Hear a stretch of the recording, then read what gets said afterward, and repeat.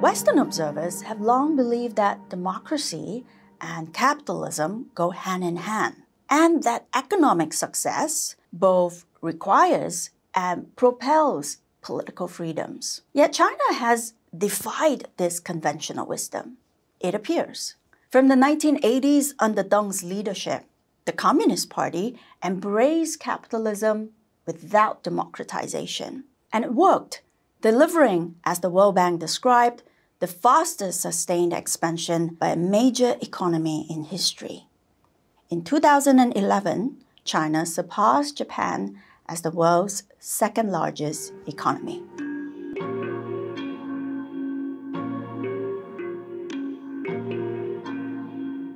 Especially after Xi took over in 2012, the West became increasingly worried. Not only was China becoming more authoritarian under Xi, it was also becoming more ambitious, launching global infrastructural projects such as the Belt and Road Initiative. China's economic success under authoritarian rule seemed to convince other countries that autocracies are just as good, if not better, than democracies at promoting growth. It was in this context that the term China model gained currency and became deeply politicized. The assumption was that China's development posed a soft power challenge to the Western liberal model. But is China's economic rise thanks to authoritarianism? Has it proven that autocracy is superior to democracy? No. Conventional wisdom has misunderstood the real political foundation of Chinese development. If autocracy were better than democracy at delivering growth, then China would long ago have prospered under Mao. But clearly it didn't. Instead, it suffered poverty, famine, and mass violence. China prospered under Deng not because of authoritarianism, but because he tempered the worst tendencies and dangers of personalist dictatorships. At the highest level of power, Deng introduced 4 important political reforms. First, he replaced Mao's one-man rule with a norm of collective leadership. Leading by example, Deng led alongside conservatives, and he gave them a voice, even though he was the most influential leader. After him, the paramount leader was the first among equals in the Politburo Standing Committee of 7 to 9 leaders who ruled as a team. Second, Deng rejected Mao's personality cult and replaced it with a national culture of pragmatism, encapsulated in his famous phrase, "seeking truth from facts." It is Mao and not Deng who remains on the Chinese 100 yuan bill. In China, you rarely see statues of Deng, even though he is the man who led the country to prosperity.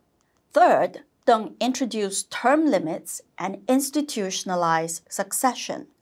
The norm was each top leader served 2 consecutive terms, a total of 10 years, and then handed power to a successor. Deng handed power to Jiang, Jiang to Hu, and Hu to Xi.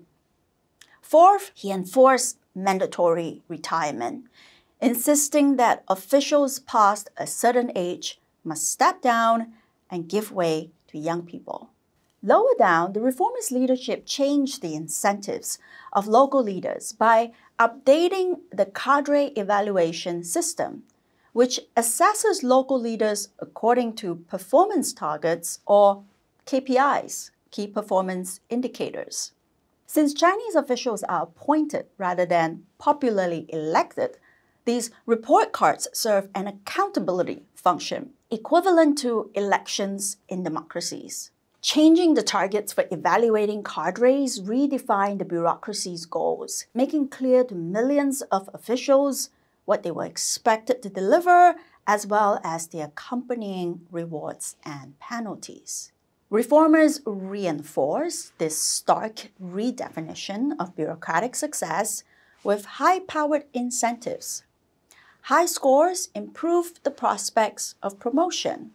Local leaders were also entitled to performance-based bonuses, with the highest performers receiving many times more compensation than the lower performers. More than 300 cities and 2,000 counties were ranked publicly against one another every year. Officials from high-ranking locales earned prestige and honorary titles, whereas officials from those at the bottom lost face in their community.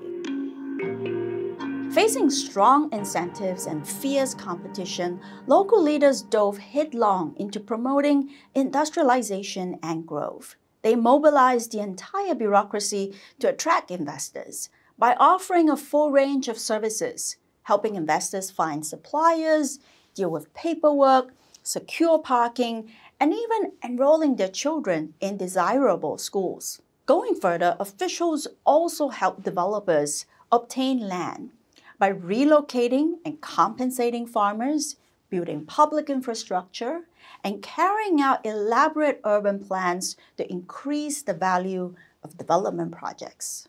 One official in my book quipped, "Our nation loves capitalists. I feel that no other nation can match our devotion to serving capitalists."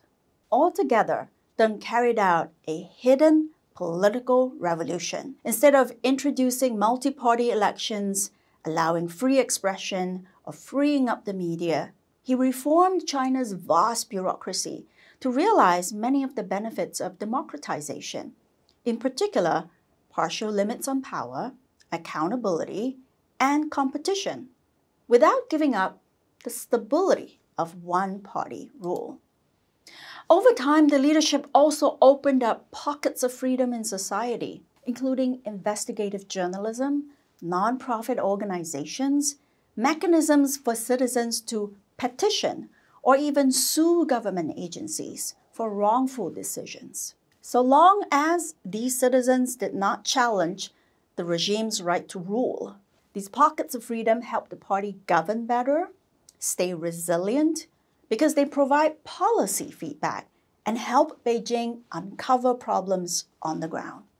Although these changes appear mundane and don't conform to Western expectations of democratization, they created a unique hybrid, an autocracy with democratic characteristics.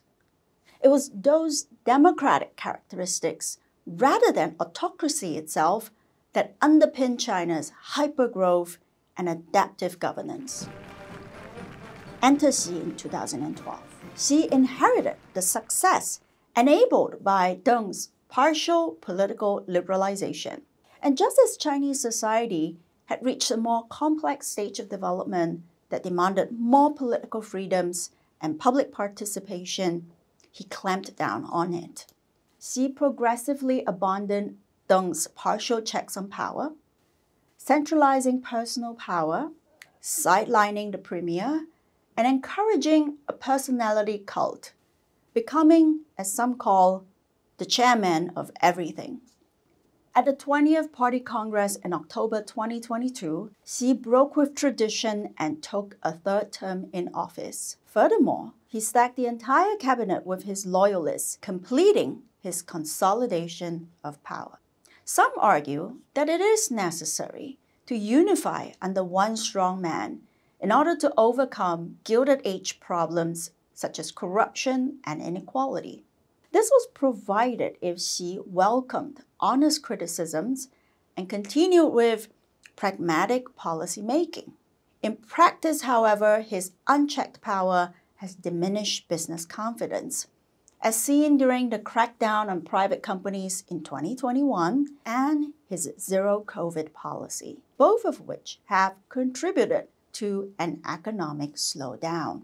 That is why I emphasized from the beginning that we must distinguish among the three Chinas. The political pendulum has swung from a personalist dictatorship under Mao to a partially liberated, rule-based dictatorship under Deng, and back to personalist rule again under Xi.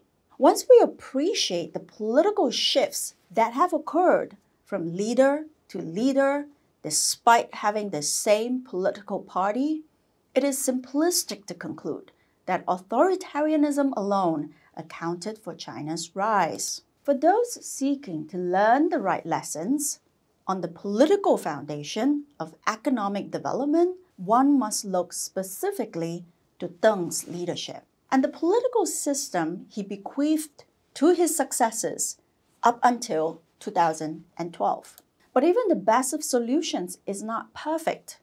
Deng's pro-growth political economy did not remove what Francis Fukuyama calls the emperor problem. A strong man like Xi could come along and dismantle everything. The partial political liberalization that Deng introduced was fragile and reversible. Deng's growth model also contained the seeds of its own destruction. The downsides of growth at all costs included rising inequality, endemic corruption, financial bubbles, environmental degradation.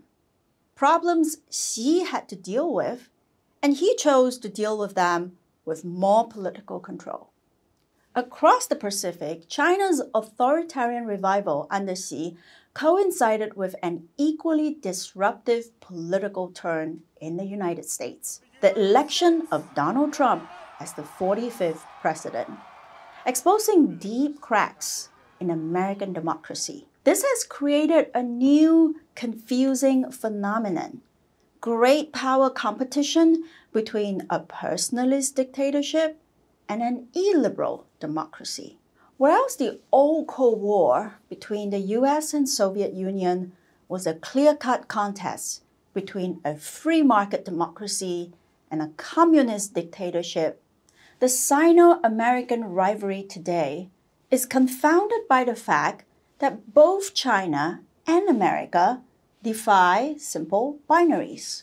The two economies are interdependent rather than in zero-sum competition. The two nations are both living through a gilded age of capitalist excesses, and they are both facing the threat of political regressions. None of this can be reduced to a simple democracy versus autocracy contest.